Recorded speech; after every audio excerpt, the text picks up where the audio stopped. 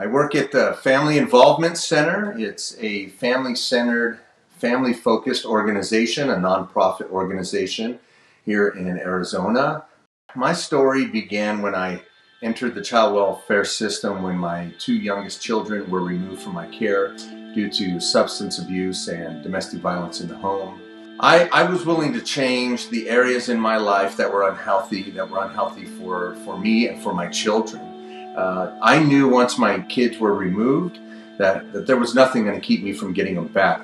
During my case, I had heard about a parent support group, and it was recommended that I go to support other parents, and there was hardly any men going there. There was no dads. There weren't a lot of dads there.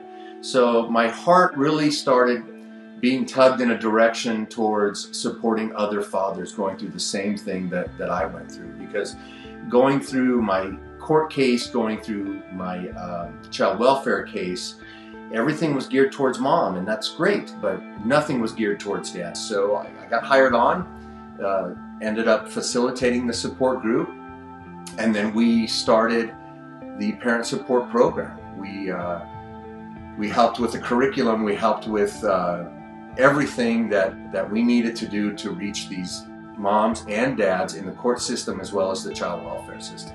COVID-19 has definitely affected the work that I do. I'm not really able to go and meet parents or have group meetings in person.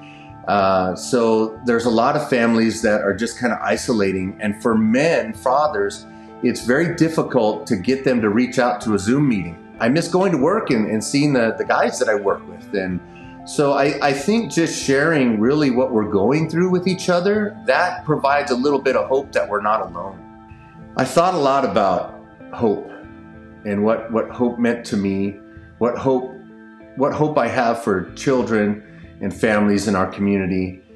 And really, I just want children and families to have the best shot they can at life, to living a productive, happy life, what that looks like to them, and the children being safe